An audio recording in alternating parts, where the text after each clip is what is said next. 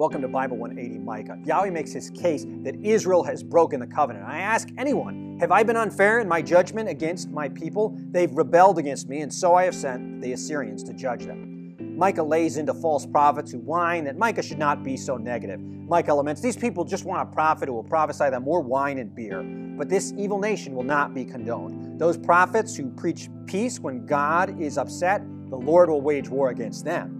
The rulers who despise justice will feel the full weight of the Lord's justice, and it will crush them. Still, says Yahweh, I will make my people into a shining example. One day people will say, let us go to the mountain of the Lord.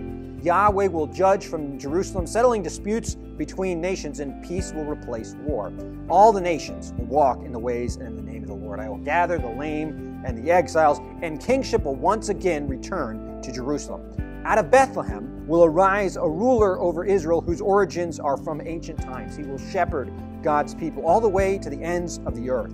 I will save a remnant even though I punish my people.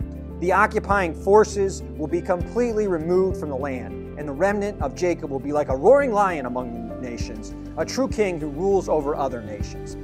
Then Micah, kind of like Moses, calls upon heaven and earth to be witness to this breach of contract God's people have made. How have I burdened you? Yahweh asked. Was it when I saved you out of slavery or when I rescued you from the Moabites? I don't really need your sacrifices, but what I do want is I want you to act justly and to love mercy and to walk humbly with your God. Unfortunately, Israel has not done these things. She's filled with corrupt cheaters and bold-faced liars. These cheaters amongst God's own people shall not prosper. He will not bless them for taking advantage of others or for dishonesty or selfishness. No, he will punish them so that the others may not be deceived into thinking that the Lord condones evil. That's why he will sweep away the wicked and those who excel at doing bad. Things are so bad that even families cannot be trusted to treat each other fairly. A man's enemies are the members of his own household.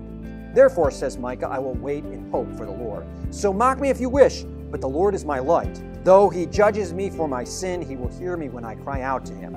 Walls will be rebuilt, fences will be reestablished, and there will be safety and security from sea to sea. In the closing verses, some grace-filled verses you maybe have never read, Micah says, Yahweh will once again show wonders just like he did at Egypt. Nations will be humbled. The fear of the Lord will be rekindled among the nations. Who is a God like you, who pardons sin and forgives the transgressions of the remnant of his inheritance? You do not stay angry forever, but delight to show mercy. You will again have compassion on us. You will tread our sins and hurl underfoot and hurl all our iniquities into the depths of the ocean floor. You will be true to Jacob just as you have promised.